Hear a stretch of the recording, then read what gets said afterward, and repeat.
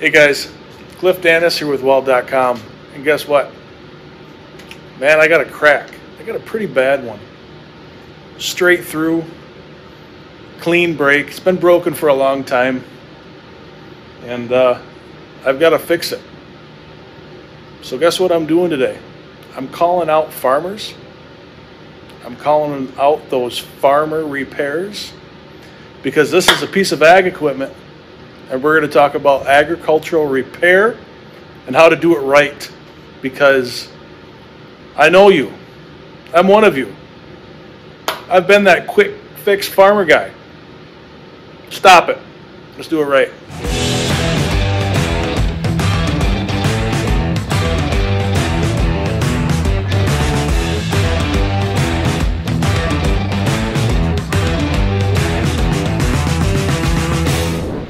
Farmers, why am I picking on you guys? Why am I doing a video on ag repair?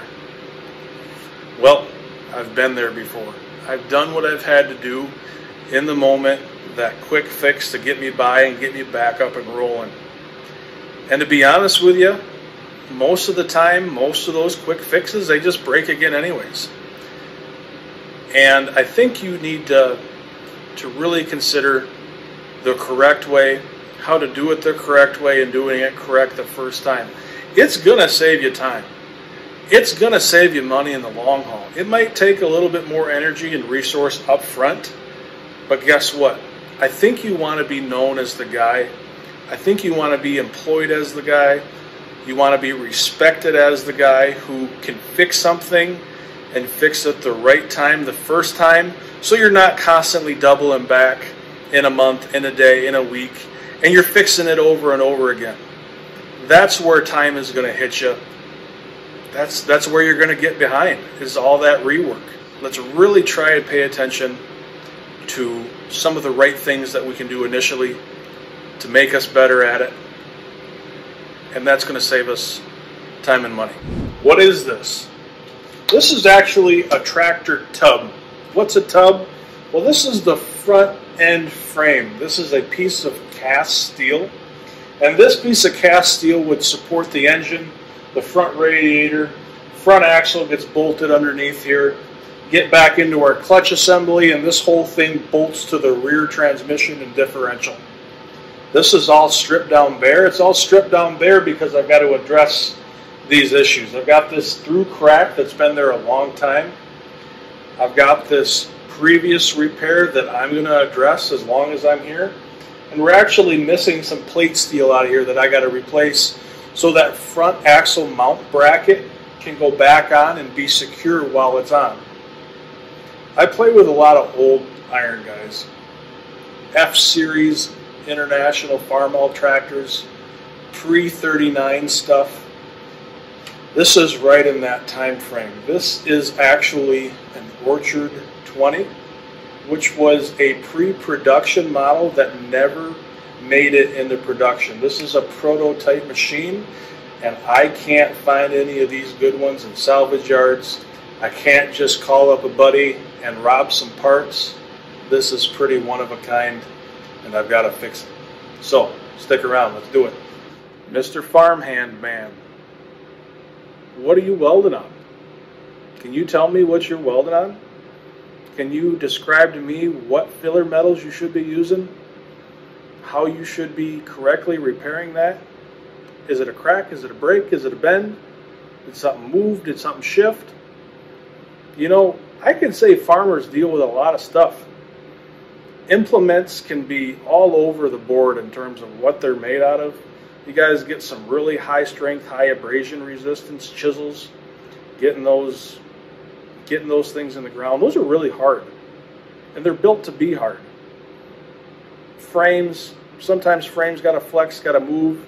Sometimes you're dealing with spring steel, and you all have to address that stuff differently. There's not a one solution fixes all, and that's going to be step one in your correct repair so it doesn't break in the future. What am I welding on? Ask questions, find out. There was a really good video posted a while back by Weld.com where Mr. Moffat and Mr. Tig had a conversation about identifying base metals and how to do that with shop tools, specifically a spark test. What is that going to help you do? It's going to help you gauge carbon content. I know this is a cast steel. You might be walking up to something, you have no idea what it is. Identifying carbon in steel is important because it gauges how hard that steel is. More carbon, the harder it gets, and the more finesse you're going to have to put into your repair because of that high carbon stuff. This is relatively standard, anything really special about it. How do I know that? Well, I'm going to identify the composition of this metal by a really simple spark test. I think you should spend a couple minutes, go back and watch that video. Tons of good information. Take it to heart. Use it. Apply it to your repairs.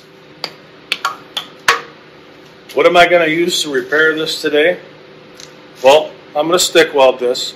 I'm going to stick weld that because I think that's realistic. If things are breaking in the field, if things are breaking out and about, you really got to worry about the environment you're welding in, and I think shielded metal arc welding is probably the most versatile process out there in terms of being able to combat all the different situations and different environments you need to weld in. It's easy. It's simple. It's effective. Don't overlook shielded metal arc welding. What am I going to use to repair this? Good old 7018. 7018 is a beautiful filler metal. It's a great welding rod. It's incredibly strong. And I'm going to take the time to prep this. And I'm going to fill this crack with 7018. And I'll tell you why. Man, there's a couple terms I think you need to familiarize yourself with. Ductility and hydrogen. Hydrogen's everywhere. It's in the air we breathe.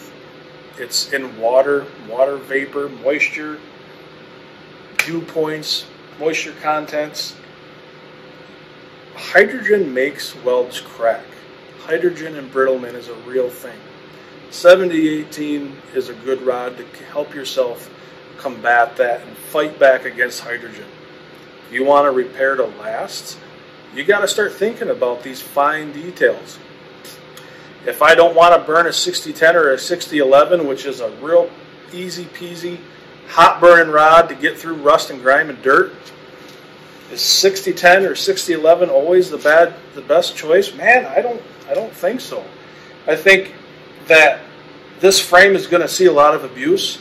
This frame is going to have to flex, and when I start talking about ductility and the material needing to flex and not fail, and I start talking about cellulose-based electrodes and that hydrogen that they can trap, though they have a lot of positive good things and good applications, they do tend to typically allow more hydrogen into the weld.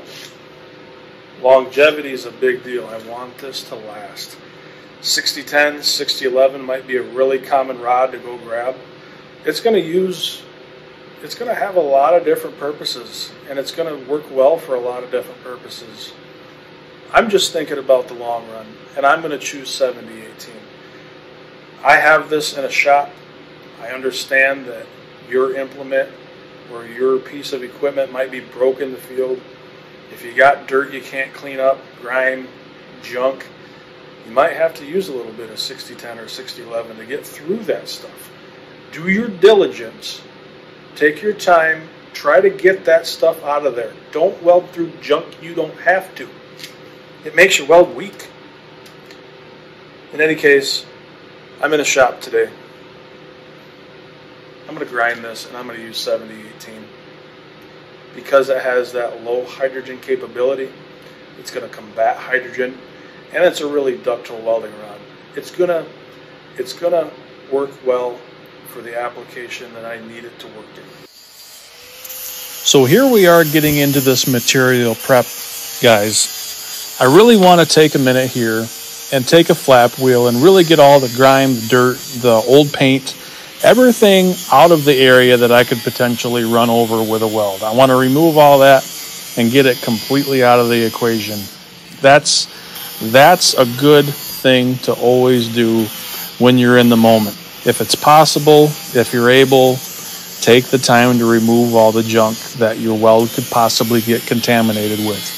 I think this is the point in time where really you're going to make or break your repair process. Material prep, guys, it's super important. Material prep is absolutely necessary. I hate grinding. I know you probably hate grinding, but in any circumstance, it's necessary, and sometimes you just got to buck up and do it.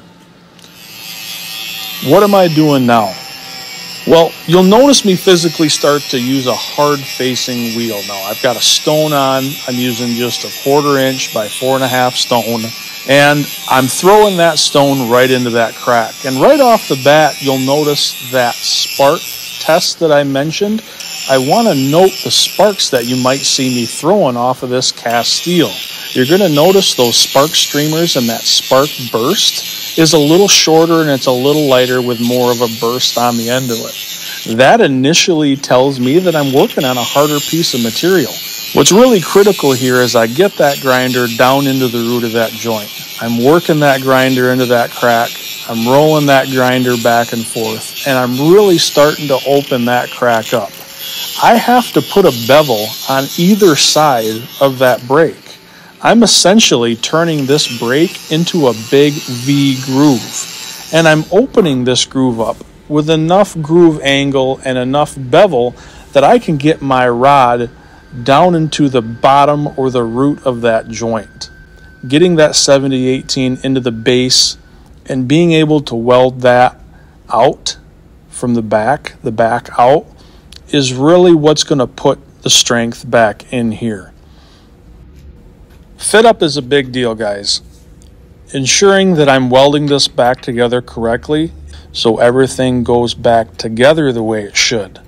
What I'm doing here is I'm basically bolting down the front crank bracket, which is going to align the material, it's going to align the workpiece, it's going to align the base cast steel back to its original position so that I know everything is going to line up correctly when I'm done welding. That's a pretty big step. That's a pretty big deal. What I'm doing here is I'm checking my fit, and I'm making sure that that V is ground all the way out. I'm making sure I don't have any super tight areas that I can't get my welding rod down into, and I'm checking the overall condition of how everything is going to go back together. Super important step. Don't skip it. Hey guys, we got this little XMT machine, a little XMT 304 miller. This is going to be pretty basic and straightforward. Running direct current electrode positive. Setting my machine to stick. 85, 88 amps. That's where I anticipate running the 70-18. I'm using 3/32 70-18. Direct current electrode positive, burning a little warm. Here we go. I'm at a really good spot here. I'm ready to start physically tacking this together. I've taken the time, I've prepped that material, I've put that nice deep wide V into that crack so I can get down into the root of the joint. I've bolted the front crank plate into place so I know everything is going to be aligned properly. I'm ready to start welding this together. What is a step that I don't want you to overlook before you start welding? And that's a generous preheat. Why is a preheat necessary? Well, if you guys back up a little bit to that spark test that I performed earlier when I started grinding on this, it told me that yes, this in fact does have some type of elevated carbon content in it, which is a big deal. We're using a 70-18 low hydrogen electrode, and we're dealing with a higher carbon piece of material. That preheat is going to accomplish a couple things. Yes, it's going to help alleviate distortion. It's going to help with residual stresses during the welding process, but more importantly than not, it's going to help something called hydrogen cracking not take place. This material in certain places is upwards of 1 inch thick.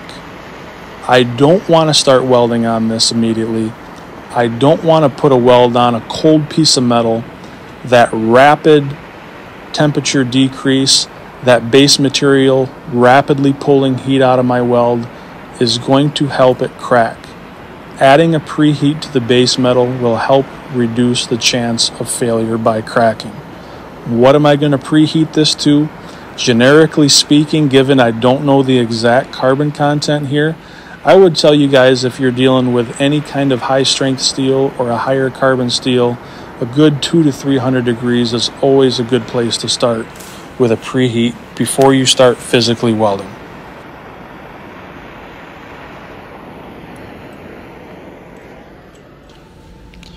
The root pass is honestly, guys, a really critical weld. That root pass is kind of the backbone of this entire process as I fill out this V groove.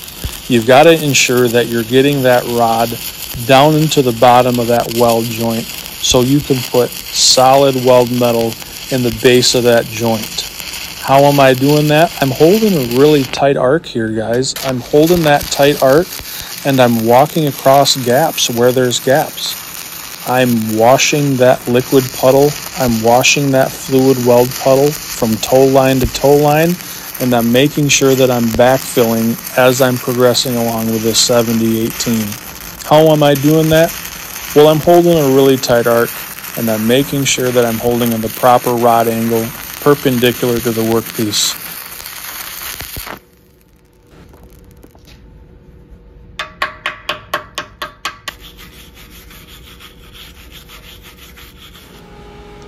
What am I doing for the rest of the root and the rest of the weld joint?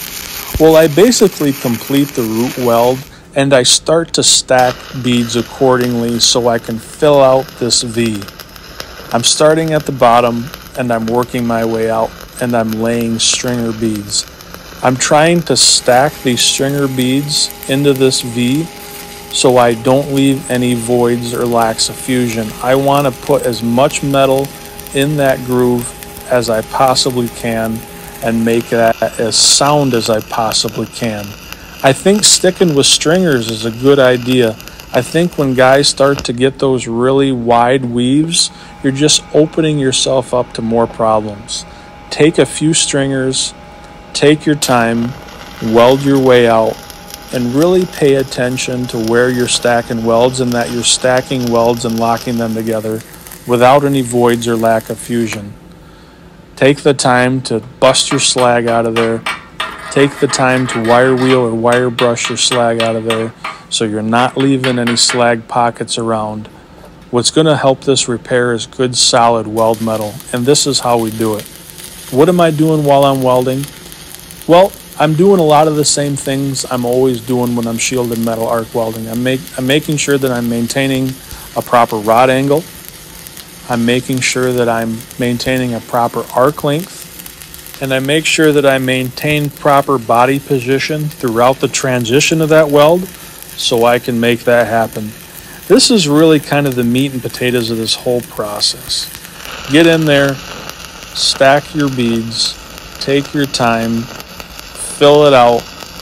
You're welding from the root back, and you're putting a cover pass on this that's over flush of your base metal.